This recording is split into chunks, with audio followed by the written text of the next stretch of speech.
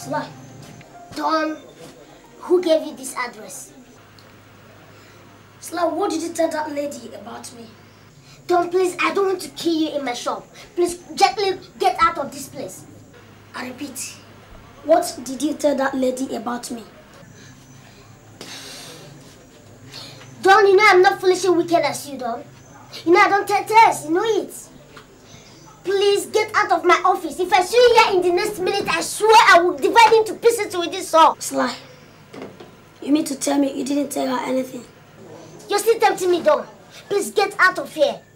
You're moving me. Sly, I did not come here just to get out like that. I came here to find out what you told Mother Bumi's friend about me. And to say that I'm just sorry for everything that happened between us. Now what?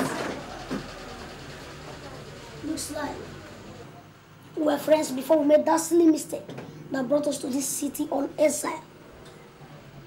I mean, and it would be silly if we continue on that path and ruin our opportunities.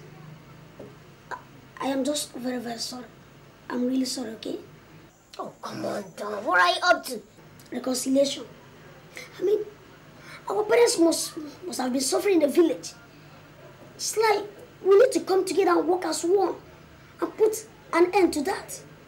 That's what I'm here. Okay? I mean, remember we were best of friends before we met Barbara. And, I mean, for Christ's sake, we can still be friends. I'm just sorry, okay? Oh, I've been there calling you my friend, oh.